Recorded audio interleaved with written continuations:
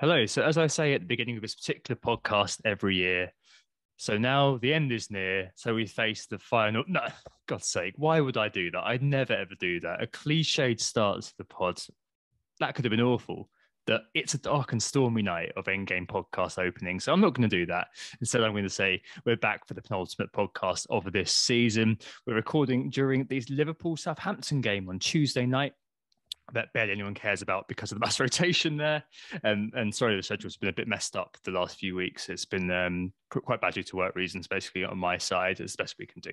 Joined for the penultimate time this season in his stint as co-host, at least, by Harry. You're right, mate. How's it going? Good, thank you. Halfway through the second last game week, I know it is we were going to get to this stage in the season eventually, but it feels like I never thought I'd be saying we're going and we're reviewing game week 38. Just 1 week left. I know a lot of people are very happy that the season is finally drawing to a close. I have enjoyed the past 5 game weeks quite a lot. It's gone very well for me, as we'll go through with the game week reviews, but it has been a long slog. I do look forward to a little bit of time off over probably about a month period before the game launches, likely at the end of June. Yeah. But hopefully a nice little few weeks to have a break and switch off for a little bit. For the penultimate time, again, for me, whether you have me back on, we'll wait and see. But we are Who Got the Assist. You can find Tom at WGTA _ FPL. You can find me at FPL _ Harry. Today will be, again, not much else to do apart from focus on game week 38. We'll have a look at what's happened in season past, how many goals there tend to be. Do we go for teams who've got stuff to play for? That sort of stuff. Basically, a review of how we should be focusing on game week 38, looking at the fixtures and also what's happened. First up, of course, game week reviews, mini league update, and the market forces as well. Cool. Right, let's kick off with the game week reviews. So, Harry, an abject collapse, apathy all around, a total disaster class. No, I'm not talking about Arsenal's abject failure against Spurs and Arsenal. I'm talking about my FPL season. And this game week was no different, or it has been no different so far. I'm on 39 points. 2 of those are Martinelli and Laporte off the bench. Come back to that in a second. But Salah, who was injured, meant that Son was always coming in. So, I just thought I'd just destroy him basically for everybody else. And I had a 50-50 this week, Harry, for the other player I was going to bring in. I was speaking to my friend Libero FPL on Saturday, and I had 2 choices for the midfielder I was going to bring in. I thought, you know what, everyone's going to captain Richarlison, so I'm going to be captaining this midfielder that I bring in. I had 2 choices, Harry. I had Wilfred Zaha and I had James Maddison. And I thought I'd captain, as I said, whoever I bring in as a differential captain. And when it came down to it, who do you think I brought in, Harry? Oh no, it's going to be Zaha, isn't it? Well, it was indeed. Yes, I went with Wilfred Zaha. So, hopefully he will do what Maddison did against Watford, against Everton. But yeah, another 50-50, which hasn't gone my way. And to top it all off as well, guess who? I still got Laporte and I've got Martinelli coming off the bench with 1 point. Guess who sat third bench with 6 points, Harry? It's João Pedro. Honestly, that guy, it's just those things. Him and Pookie getting nothing in double in game week 36 when we all needed the pair of them. And then they both score in game week 37, just like sums up this season for so many people. I know. I love the podcast, love doing it. But yeah, this season in general, it's really, I've had enough of it, I'm afraid. I mean, I've got to just be honest about it. It's Dostoevsky-esque how these split decisions just slap me in the face every time. And we'll discuss it more next week in the final pod when I do my season post-mortem, which seems to be an annual event now. And after that, I'm sure, Harry, you'll be very pleased to be out of here because I'm sure I'll be ranting and raving for a good 20 minutes. So you're on free hit, and I'm assuming, especially after Liverpool rotated heavily tonight and loads of other things going your way, that you're on a good roll today. Yeah, so I joined you on a captaincy fail as I captained Danny Ings on my free hit. But as part of my free hit, I backed against pretty much every top side. So I only had Son. So I pretty much backed against Spurs because he was over 100%. Kane's ownership was high. I had no Man City as well. I had no Liverpool. I had no Arsenal. And practically everything that has gone my way has gone my way.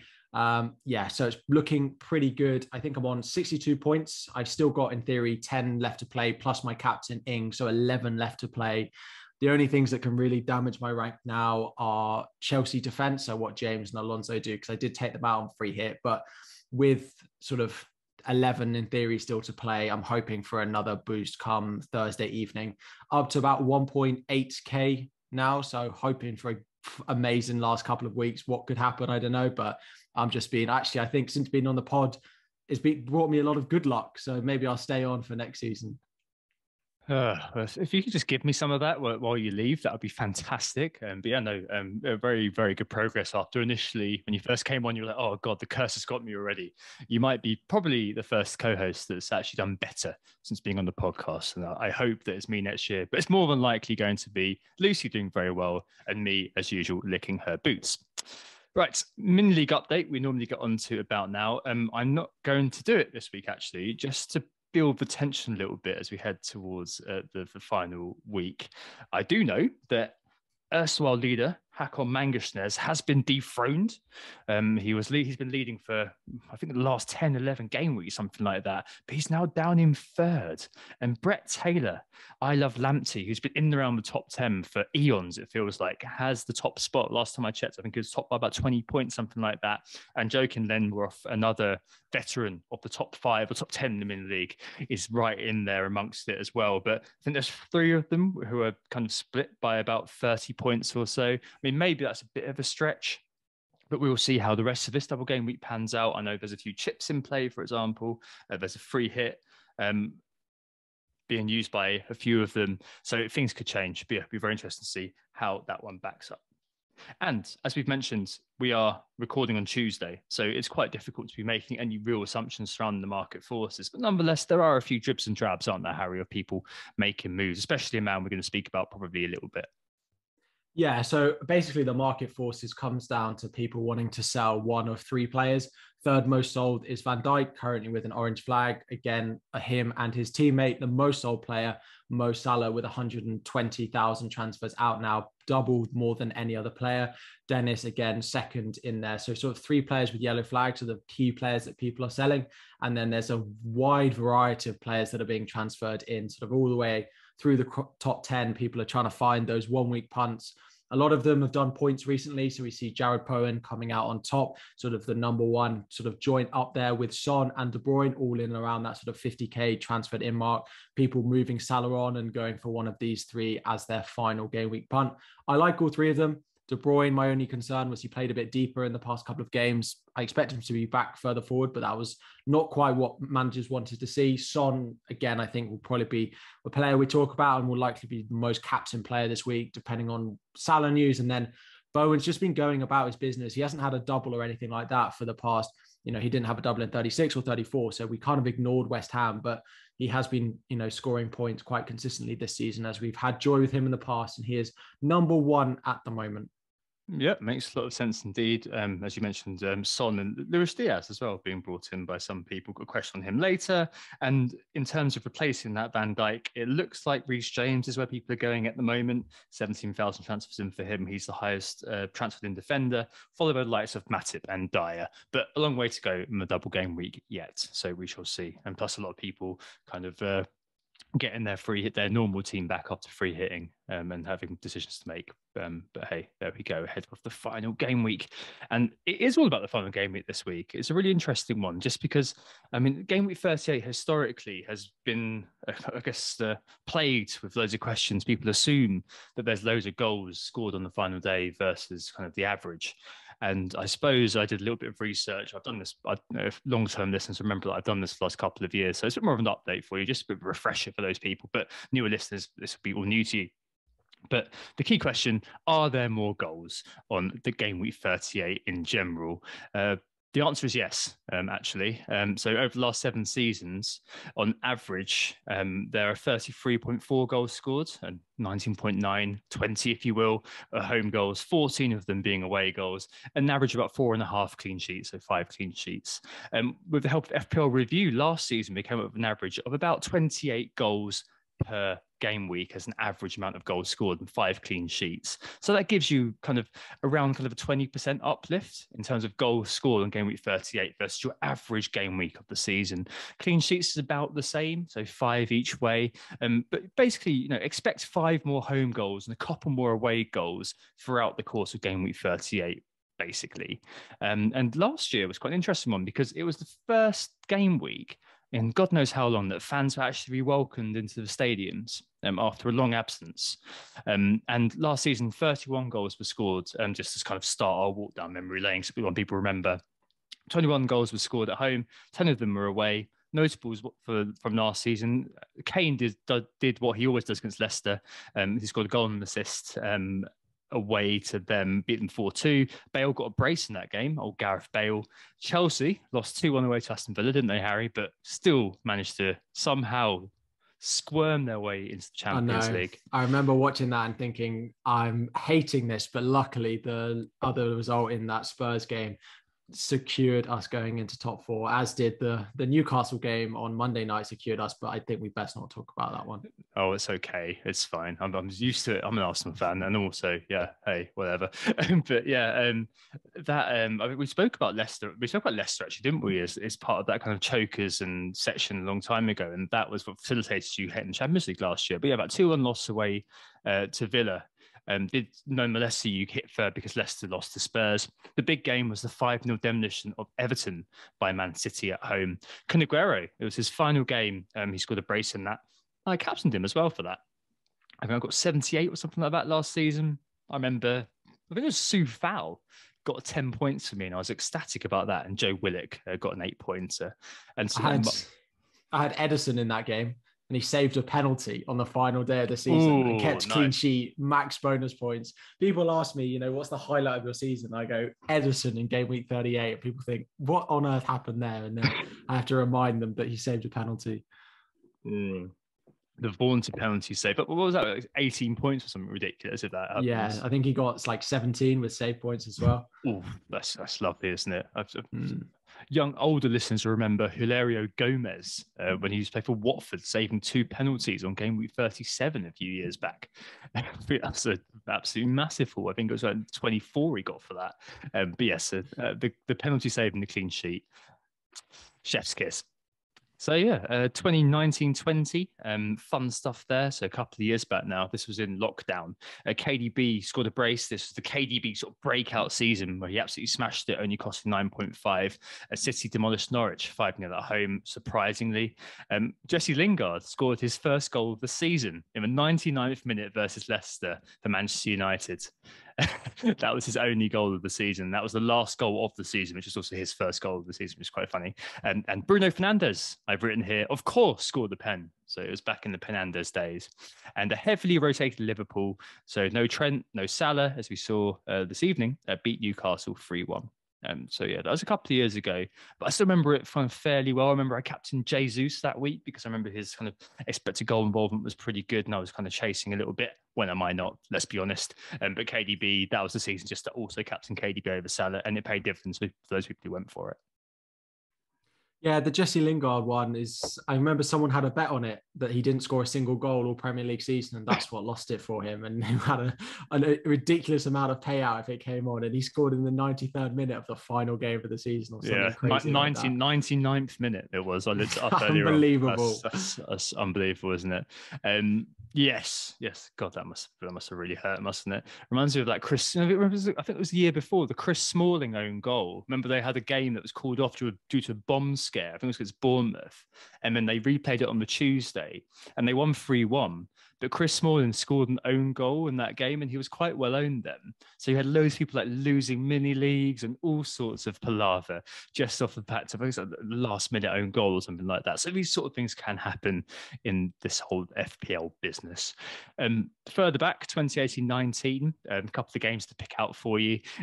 Crystal Palace 5, Bournemouth 3. So it's the exemplar of the high-scoring final day fixture. A brace for Chelsea man Batshuayi and Patrick Van Aanholt, who used to be an absolute final day must-own, scoring his customary goal that day. And elsewhere, Cardiff beat United 2-0 at Old Trafford, relegated Cardiff. Nelson Mendes-Lang made himself into a Bluebirds legend. 36 goals were scored that year, so a very high-scoring final day indeed. And a few other kind of just, I'm not going to go all the way back, obviously, but a few other things to mention that people may remember if you've been playing for as long as we have, or at least I have. 17-18, Spurs 5, Leicester 4, Varez's last game together, and Harry Kane and Lamella, of all people, braced for Spurs, and Jose Perez braced for Rafa Benitez Newcastle. They beat Chelsea 3-0 at St James's Park, for only 31 goals scored that year. And finally, in 2016-17, one that I have thrown in just for the moment here. It's not because Josh Harrop scored a brace against Palace on his debut for United. It's because Spurs beat Hull, who had been recently relegated 7-1, with Kane netting a hat-trick and Ben Davies smashing in a goal too. Son only got an assist in that game. And Chelsea beat Sunderland 5-1, featuring brace for Batshuayi at his actual club. And that had 37 goals, the most we've ever seen, mostly due to that Spurs thrashing of Hull 7-1. So I guess many people are going to be hoping that that's the repeat of this game week looking at the fixtures.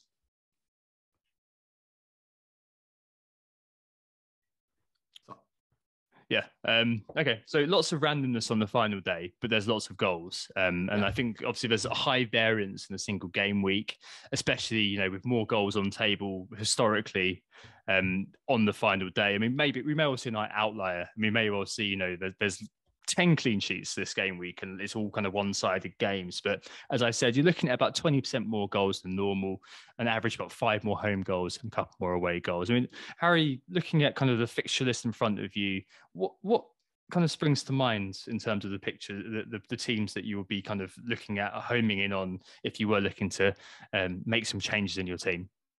Yeah, I think I go back, and as you said, there's often more goals in the average game week. And if you add that to some of the fixtures that we've got here, I think there's definitely potential to be a heightened amount of goals this week. If this was a traditional game week, middle of the season, I'd probably say, looking at the fixtures, that there is a good chance of there being a fair amount of goals in this, plus the final day of the season. Maybe there are slightly less teams that have got something to play for now than maybe we expected going into the final day, which may throw things off a little bit. Things depend what happens on Thursday. But a few of the teams that I definitely look at and would want to target, that Chelsea at home to Watford fixture. I think we've seen over the past couple of weeks, Watford really being a team that people have wanted to target. We saw it with Leicester at the weekend as well. So that Chelsea, if you can go in on some of the Chelsea attackers potentially, like if you could know that Lukaku was going to start, if you knew that Mount, Pulisic were going to start, then I think there's some really nice differentials in there. Leicester at home to Southampton, again, yes, they play on Thursday night, so it's a bit of a short turnaround for them. But again, if you know Maddison or Vardy are going to start, I think they're great assets going into the final day of the season. Liverpool, of course, a fully rested team this evening, and I expect them to go pretty full strength against Wolves to get their rhythm back up ahead of the Champions League final, which is 6 days after the final Premier League game. So I still think, Trent, Robertson will start that game. A big question, which a lot of people will be asking, is do we think Salah is going to be available for that game? Do we think he's going to start?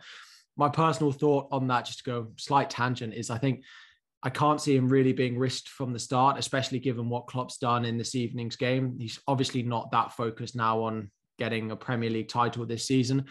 And, if he's taken a full week to recover from what he did at the weekend, then he's not going to risk it being the Champions League final 6 days after. There's no need to risk that. And, him still needing 6 days to recover after that Wolves game and missing the final. So I think there's a good chance that he's on the bench and he could be involved, but I would be surprised if he starts that game. And then the bottom 2 fixtures on my fixture list, Man City at home to Villa, especially if Liverpool drop points today, the title looks all but sealed for Man City, even if they were to lose that game. And then Spurs away at Norwich. I think a lot of the captaincy options this week will come from that game, especially if we've got no Mo Salah. Harry Kane, Son away at Norwich will definitely be a team that we'll want to target. Now, Spurs only need a point, whereas we thought they would potentially need at least a win in this game. I still think they'll go and they'll want to make it as comfortable for themselves as they can and not, be risking dropping points late equalizers from Norwich. I think they'll want to go and put the game to bed, and they have the firepower to go and do that. I've got Son and Kulusevski in my team, and I'm even considering adding Kane on top of that. There are a few in here which, outside of sort of the big hitters that we've got, like Leicester, Liverpool, City, Spurs, that I think we'll talk about. I quite like Brentford this week.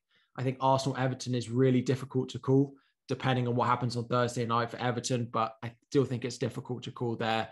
You've got Brighton, West Ham. I think that's quite hard. I know Bowen is the most transferred in, but away at Brighton is not an easy fixture, and it's probably not where I'd be using my transfer on the final day. out of the lesser teams, yeah, Palace United again, I think it's a difficult game to call. Brentford is a team. I think there are some nice differential punts in there. Again, do you echo those teams that I've called out, or anyone else that stands out for you this week? I like how you snuck in United as being part of the lesser teams. It was more that I think I, that game is really hard to call, to be fair. yeah. I'm sure. So it's been so wholesome. I know what you meant. Yeah, but no, absolutely. I agree with that, and I think that particularly eye-catching that Chelsea game at home to Watford. So Watford do look absolutely gone. Again, I was advised this by the bureau. Just go with Maddison. Of course, I did not. You stupid dumb. Anyway, but obviously, it's obviously contingent on that game where that goes, and the likes of Mount and Lukaku maybe are going to be of interest to people. I think what could be quite useful though, Harry, after you've given a really good overview of just the kind of the game week in general, is to have a look at kind of positions, players per position, and kind of players that we're tipping. 1 week sort of genie in the bottle, so to speak. Or maybe we'll speak about a few players, maybe kind of name one or two that we're really interested in. And let's get defenders done really quickly. I think you're going to be all set here, barring a big injury or something like that. So Adam Pritchard, who incidentally has promised that he's going to get a tattoo of Timu Puki if he scores against Spurs and stops them qualifying from the Champions League. One to watch there. He's promised this, and with those witnesses. But he does say he's removing his injured defender this week, which is horribly boring. Who would be advocating? So he's removing Diaz. He owns Robertson and Laporte, but he's got a flagged Van Dijk who's not likely to play against Wolves, probably. He's also got kind of a non-playing player as his kind of other player. So he has to make a defender transfer to get free at the back at the very least. A few options out there for that. My kind of personal suggestion, if you are looking at defenders and you're not tripled up on Spurs, I appreciate probably you might be if you're going to go for Kane, Son plus Kulusevski, would be Sessegnon.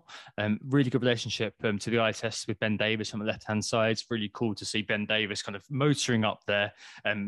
Conte refers to him as his Azpilicueta kind of surrogate at Spurs, which was really cool. And Sessegnon at 4.3 is third for non-penalty goal involvement amongst defenders over the last 6 game weeks. So that's not too bad at all. He's performing better than the likes of Trent and Reece James, albeit there's patchy appearances for those two over the last 6.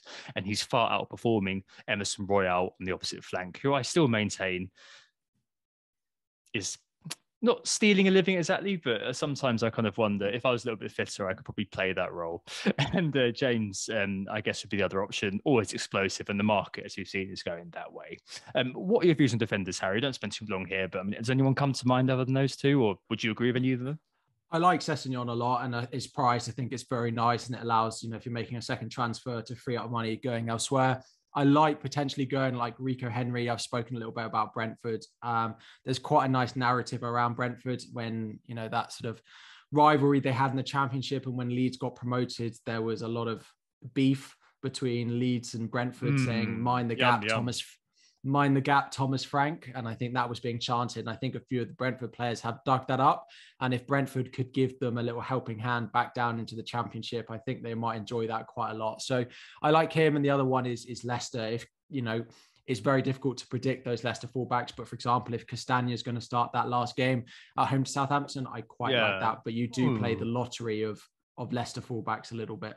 Yeah, no, I know what you mean. I mean, that's a really out there sort of punty pick, isn't it, or something like that. I mean, it could pay off, it really could. But I think there you're looking at Sessegnon or something like that. I mean, if you don't have Robertson, for example, and you've got loads of money to piss around, I mean, he could be obviously one that you get in for the fun day as well against Wolves, who don't seem to be able to hit a barn door at the moment.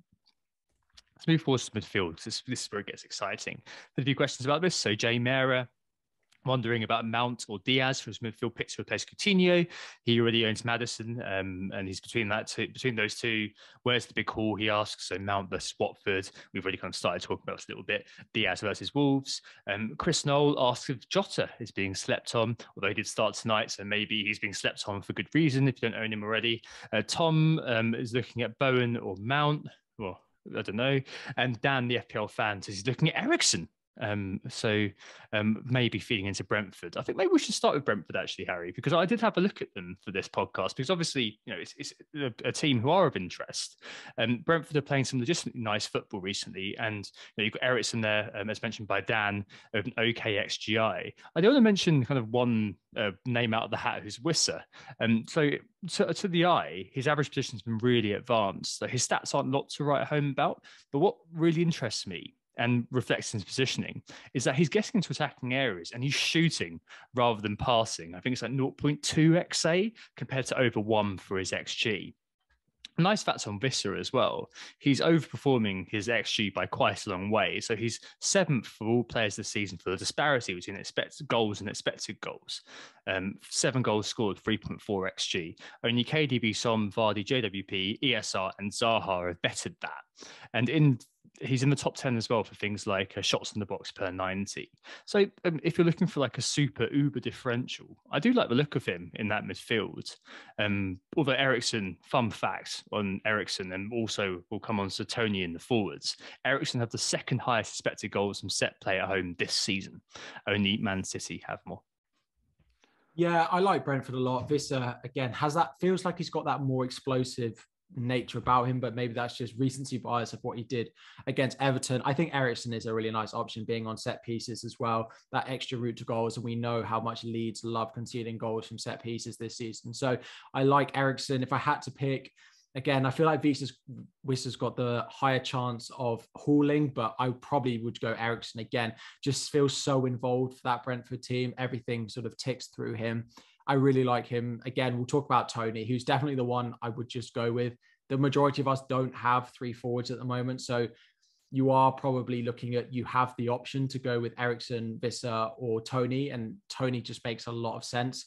If we were clogged up in the forward positions, then maybe you want to look at a Brentford midfielder. But yeah, as I said, because most of us are only playing one up front most of these weeks, I think Tony is still where I'd favor. I think he'll still be a good differential most weeks.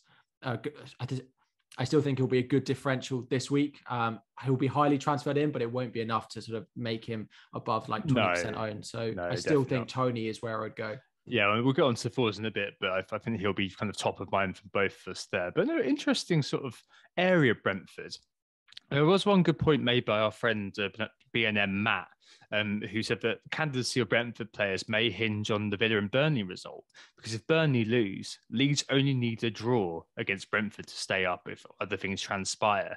So they could set up to part the bus. I mean, obviously they're not the most solid team in the world, but they could set up to do that and try to restrict chances. So that could be a narrative, a story you could tell yourself if you're not too interested. But ultimately, I think they're quite nice as kind of 1 week sort of pocket rockets. Genie in the bottle. Yeah, Johan Wissa. I got him in the last week and he absolutely smashed it. It is a possibility, but more likely, I think, to be a possibility is one of the Chelsea boys. And obviously, looking at non-penetration over the course of the season, the top of that metric is in the midfield and it is Lampard's golden boy, Mason Mount. And Chelsea, of course, second for expected player from goals over the last 6, and they're playing Watford. I mean, I'm looking at buying Mason Mount probably, and I'm probably looking at captaining him, Harry. I mean, do you foresee that being, it's probably going to be the last game of the Abramovich era, or definitely going to be the last game of the Abramovich era. Do you think that's going to be kind of a real celebration at Stamford Bridge almost, kind of a wake almost? And do you think it's going to be a demolition? Because it just feels like the stars are aligning that way. We're going to clearly get a 1-0 Watford win, aren't we? Yeah, I will say it now that if Watford come out and win that game, I would be surprised. I think especially now that sort of third place, not even just Champions League, third place is secured for us as well. I'd be surprised if we didn't come out with a pretty free-flowing attack. Now, there is a chance that we get Pulisic, Ziyech, Havertz, Werner, Lukaku, any of them could start. I think Mount is the safest, right? I would see who starts against Leicester and try and hedge your bets, because I reckon they'll all get minutes between now and the end of the season. So it may depend on who starts in that Leicester game. But if you are looking at a game, if you think I'm going to put a banker on one game ending like 4 or 5-0 potentially, you'd probably pick that Chelsea-Watford game. Mount is the one I'd go with, because I'm a bit of a boring and safe manager like that. Again, if I was chasing, I'd maybe look at like Ziyech or Pulisic, particularly if he doesn't start. But I imagine he will play against Leicester. So Mount is probably where I'd go. But again, I think there's a lot of nice differential forwards. I think the midfielders are nice, but they're not necessarily as trustworthy as maybe some of the forwards I'd quite like to have. And we'll talk about Lukaku once we Oh, go onto the forwards. I think there's interesting. real opportunity if you're on a free hit this week to go sort of three up front with the amount of nice forwards there are this week. Lukaku, for example, again, we'll talk about. I like Mount though.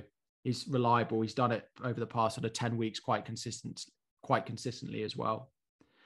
I mean, the forwards have hardly been very reliable over the course of the season, so you can No. see why people are going to be reticent to go there. But that's a valid point. I mean, we really need to mention Jared Bowen here, though. I mean, I know earlier on you said you're a bit iffy about that, but West Ham need to beat Brighton, and if Man United don't win against Crystal Palace, which, given how they've been performing, is a distinct possibility, they're going to get the Europa League, and United, will be consigned to the Europa Conference League, as I believe it's called. Bowen this season, so if you factor in that he's highly ex-motivated, Bowen this season he's scored over 200 points now. He's just one goal or assist shy of 30 goal involvements this season. It's simply sensational out of nowhere. I mean, I hate the phrase, but as you kind of inferred earlier, we've all slept on him over the last few weeks as we lusted after double game week chumps. He scored 33 points in his last 3 game weeks. The one thing I would point out though, Bowen, even though I like him a lot and he's to the eye, he's a really, really good footballer and decent finisher. He's got 2.8 XGI over the last 6 game weeks, but 5 involvement. So he's overperforming a little bit. I know he's kind of been in the Premier League for a little while, but we haven't got the kind of length of data to know whether he's overperforming kind of habitually or it's just kind of one season. But 141 points last season, 204 and counting this season. Next year could be really interesting, unless of course he gets bought by Liverpool and he's in the rotation there. Yeah, I like Bowen, and I think he's, as we saw against Man City, he's capable of scoring 1, if not 2, because of the way West Ham play now with Antonio not really running in behind and it being Bowen. He's capable of doing it. We do know Brighton are quite a good team defensively, especially when they set up nicely at home. I don't see West Ham going and putting 2 or 3 past Brighton. Again, I may be proved wrong, but again, if I'm looking for an explosive player in the final week, I'm not sure Bowen this week is where I'd go, although he just did it against Manchester City. And if he did it against Man City, there's no reason he can't do it against Brighton. So I could be proved wrong. And if I was on a free hit, then maybe he'd be one of my 5 midfielders, but he doesn't feel like a priority up at the top of the list for me. No, fair enough. Elsewhere at his price, again, we spoke a little bit about Liverpool earlier, and now Jota did start tonight. So that to me means Luis Diaz becomes a particularly nice option looking at the weekend's fixture against Wolves. He's looked so good since he came into the Premier League. When I saw Jota start for Liverpool, the way he came in, I thought they'll do well to sign a player that hits the ground running better than him, yet they seem to have one-upped him with the way Luis Diaz has started the season. He seems to be able to run and run. He's finishing really well. He's very involved, both with goals and assists as well. So he'd probably be my number 1 if I was looking for an explosive midfielder to buy this week. I think Luis Diaz would be it if you didn't have the money for a Son, for example, if you didn't own him. Down at those mid-priced options, Wolves are conceding goals. I think we've spoken a lot about in the season about being good defensively, but over the sort of past 5 weeks, they've conceded a fair few chances and a fair few goals to go with it.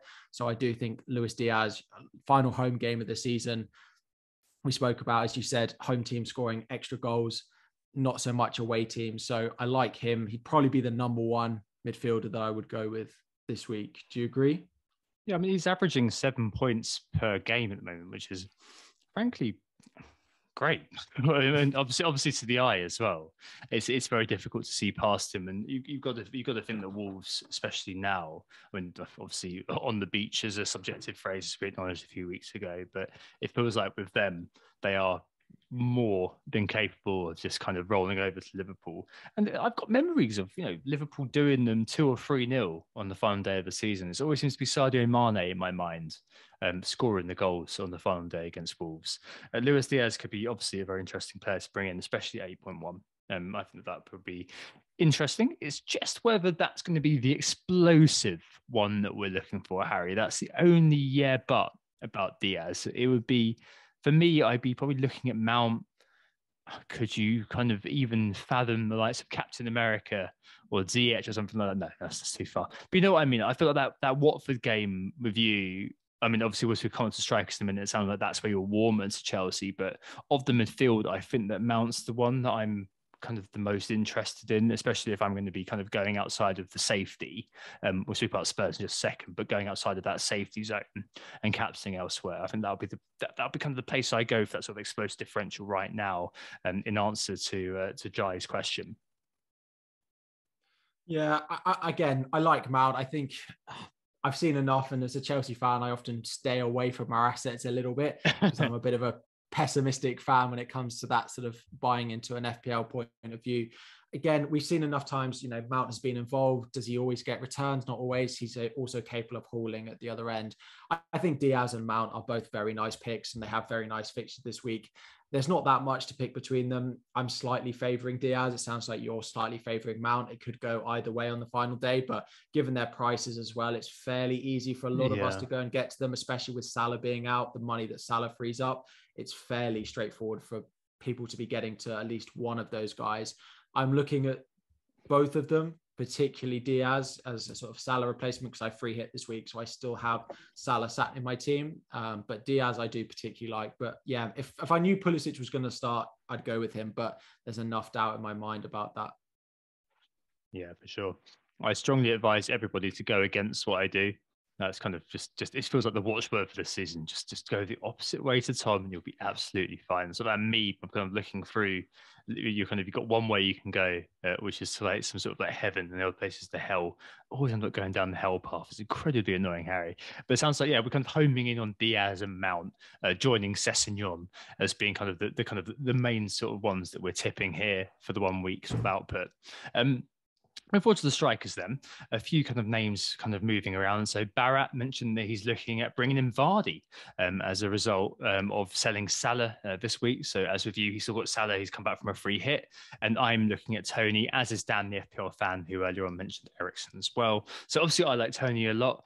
He's actually 18th for non-pen XGI this season, which is really good for a newly promoted striker.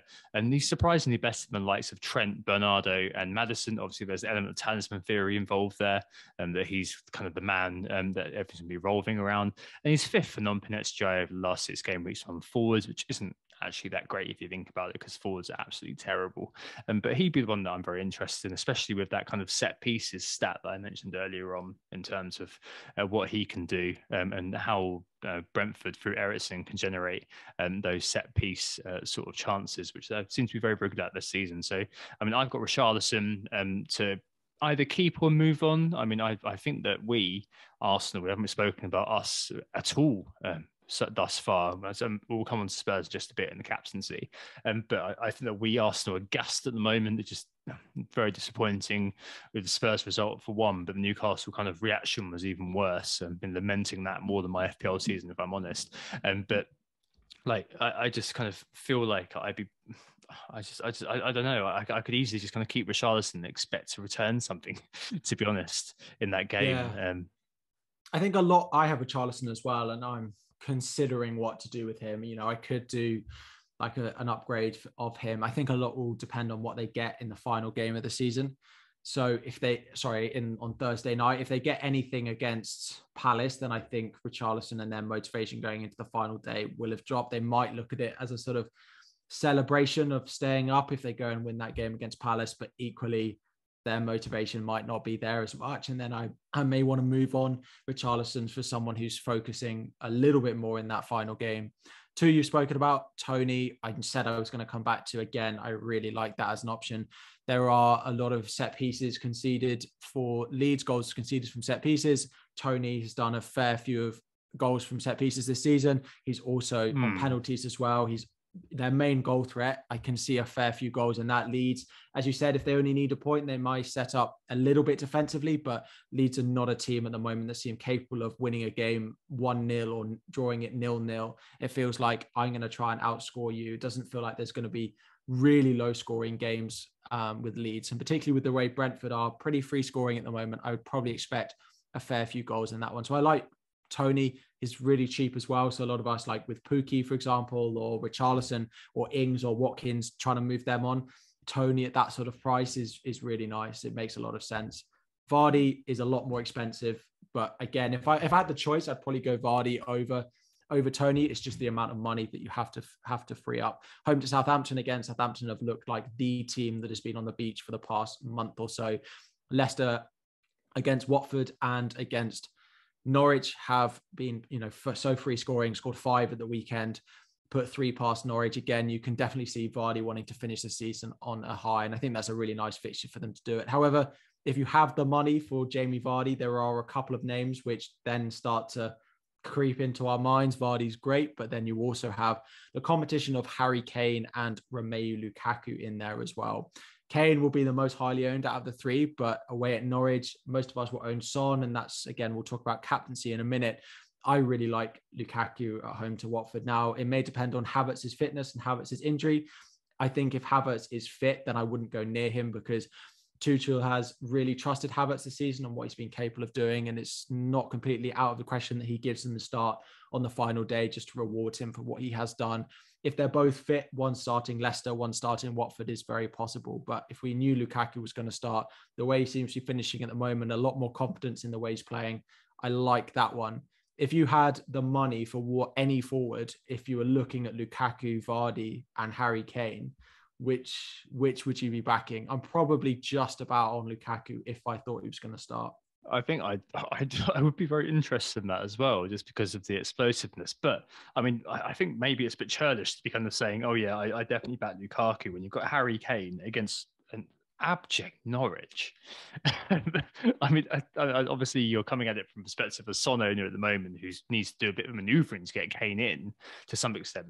Yeah. But it'd be very difficult for me to be looking at that game week for what it's worth and kind of thinking to myself, yeah, I'm going to back, if I had the choice between Kane and Lukaku, to go with Lukaku.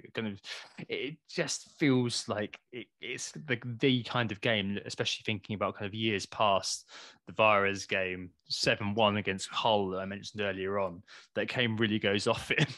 and it definitely would feel to me a bit worrying to go with Lukaku. I wouldn't mind pairing Kane and Lukaku if I had a free kit, mind you. I think that would be potentially incredibly differential and incredibly cool to do.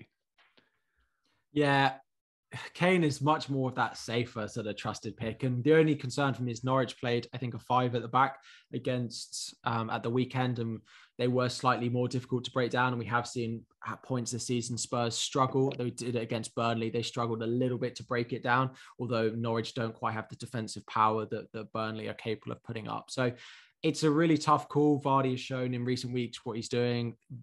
Lukaku is the big differential, I suppose. Out of those 3, he'll be the lowest owned out of the 3. Again, if you've already got Son and you want to maybe look elsewhere, if he's going to be your captain, then I do like Lukaku. But as you say, Kane away at Norwich is definitely maybe too good to look past, I think, there. But Tony, again, as we keep going back to, I'm not really sure it's worth spending on any of these guys over Tony. And I do really like him. If you're just looking for a forward, a Richarlison replacement, which a lot of people will be doing, I think Tony is a really, really nice shout for this weekend. What about late risers man Timo Werner, though, Harry? I mean, he's only got 10 goals to make up over the course of his Chelsea career, but look at his actual versus expected. So maybe it will come in one game. 10 goals against Watford. He used up all of his good luck about 3 weeks ago, and then hasn't done anything since. No, I'm not going to lie. Like, not much is popping in the data. When you see that Pukki and Welbeck have the most big chances, you know that the forwards are in trouble. I mean, if he was looking. I mean, he's got a goal and assist in the last 2 games.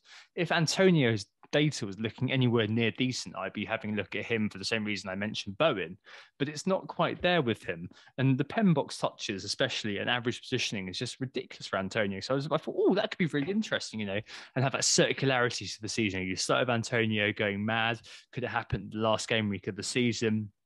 It just doesn't look at the moment like the data's really there. But, it's 1 week genie punt. Who knows? But, I mean, it sounds like for us, we're looking at kind of Sessegnon in midfield, Mount or Diaz in midfield.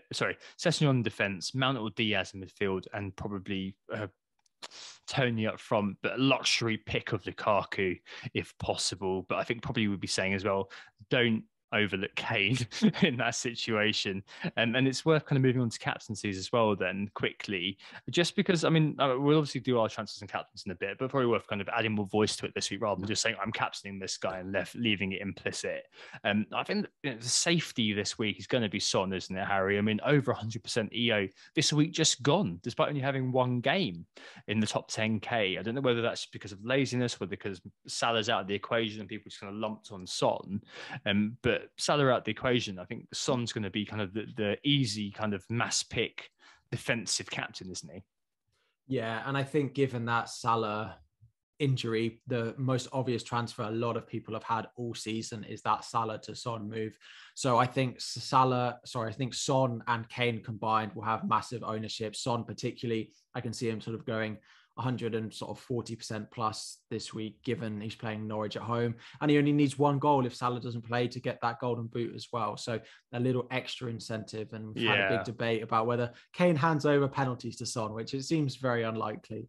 But that little extra motivation potentially for Son of the golden boot, again, it makes him the clear standout. He'll be my captain this week. I can't see me going elsewhere. If you are chasing, I think there are plenty of options that you could go with, but for the safety pick, I think, Son will be where it is this week, especially given I don't think Salah will start at the weekend.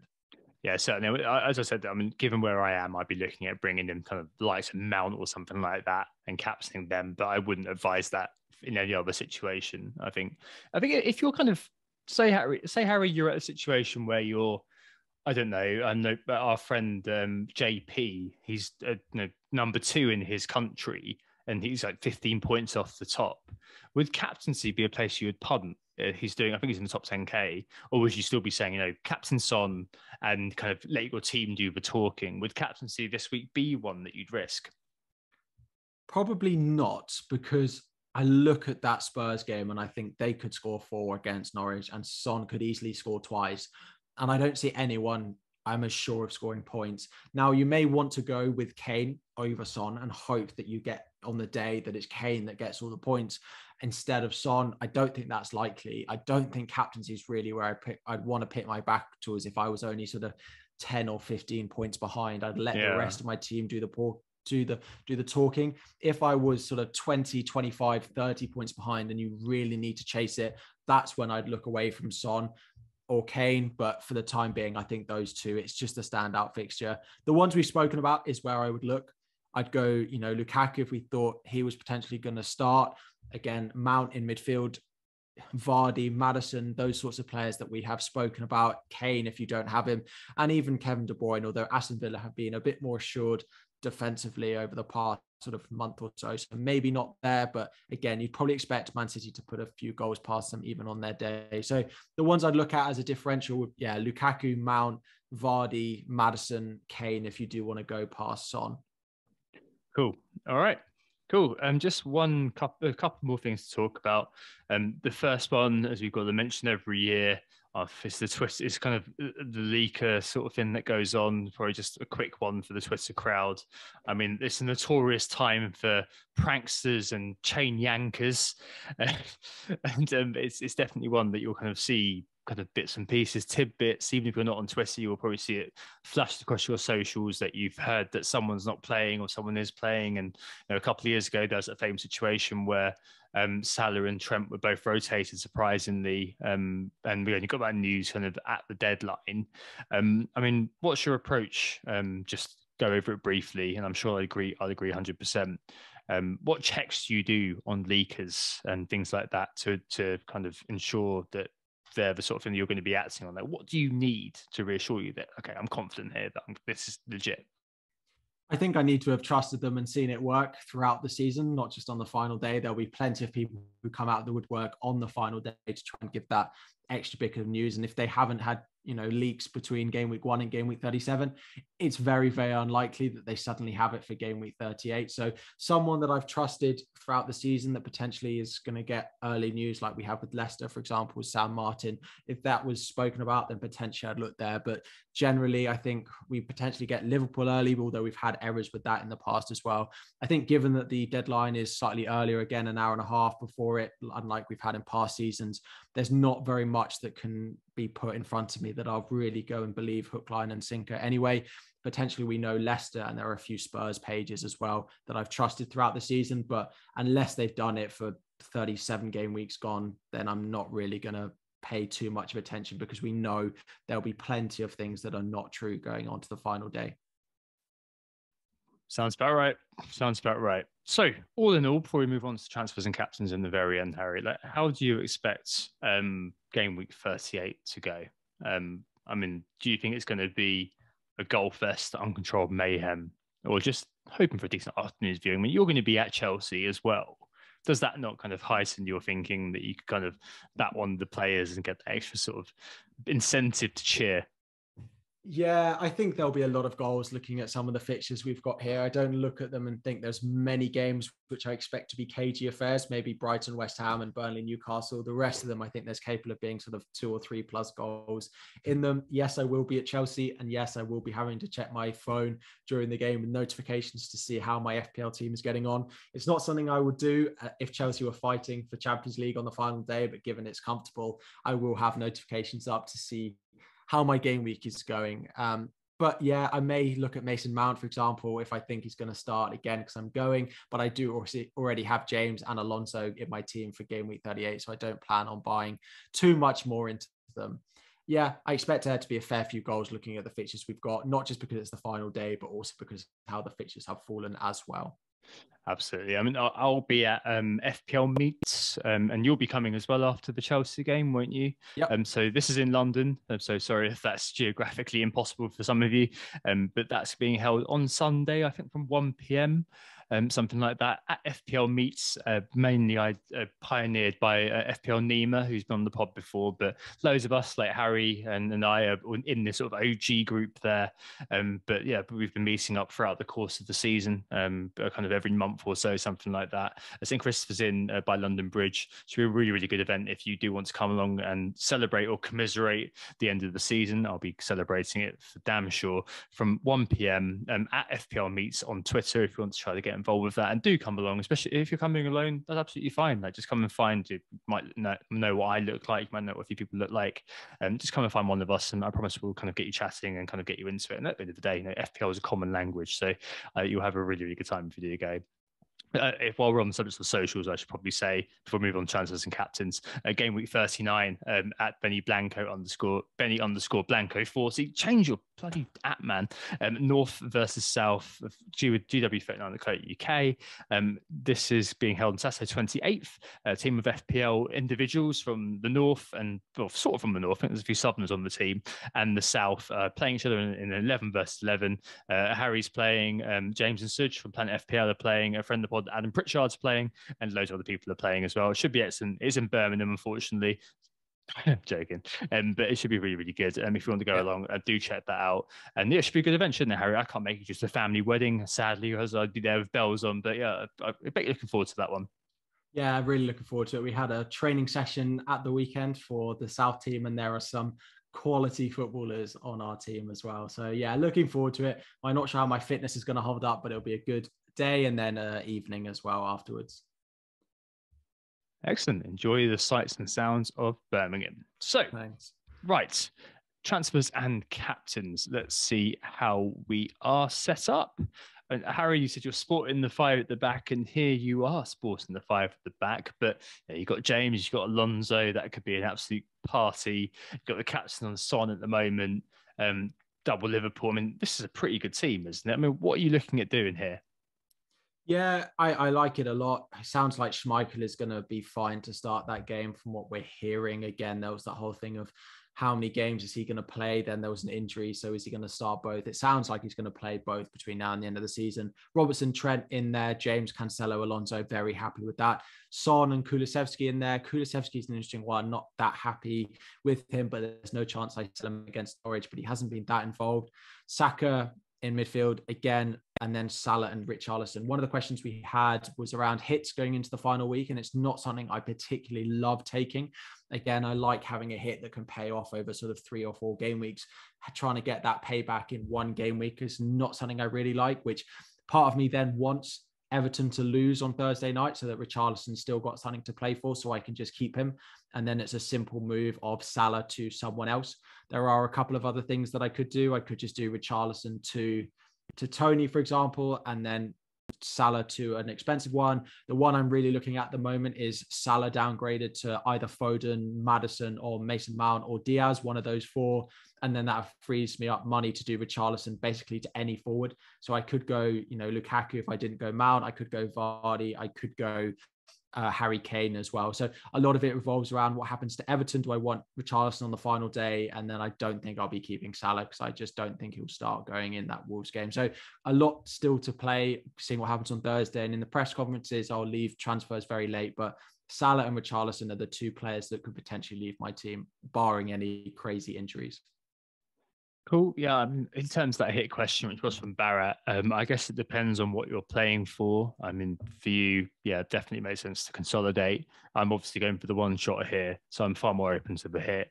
I'm not entirely sure what I'm going to do. I'm decently-ish set up this week, but I'm also supporting the 5 at the back. I do think Saka is gassed, and I think we've lost our mojo muchly, so he could be the one who makes way for Mount. In fact, I'm fairly sure he will be, just because I've got Zaha versus Man United, which should be an easy game, and Son away at Norwich. And I don't know, if Zaha does annoy me, maybe I'll move him for Bowen, but I suspect I'll probably keep him. I've got Martinelli and Gordon, the other kind of midfielders, so it's quite difficult there. I've got kind of Richarlison to play with as a forward sort of spot. I'm not sure. As I said, there's no case I can make for Antonio other than could have motivation, or it would be someone like Timo Werner or something like that. So it's definitely kind of a fully punsy spot if I go for that striker, or I could just leave Richarlison and not take the hit. But at this point, who cares, to be honest? I could even go Karku to Richarlison and Saka down to like a 4.4 or something like that. I mean, even that's in scope. I'm not sure what I'll do yet. But it'll see how mad I'm feeling at the time. Basically, that's kind of where this season has ended up for me. Right, that's a lot for the penultimate time this season. Yeah, thank you all for listening. Good luck in the second half of game week 37. I'm hoping for Ings to finally get something because he is my captain this week. Good luck for game week 38. We were Who Got the Assist. Thank you all for listening. Please do remember, if you are on YouTube, to hit that subscribe button as well. Yep, thanks for listening. Back one evening next week to put a button on this season and kind of doing, I guess, a podcast reflecting, do I have to, on how the season has gone, alongside kind of nominating some players and teams for end of season awards as we do every year. Enjoy the rest of Double Game Week 37 and the final day, and we'll speak to you very, very soon. Goodbye.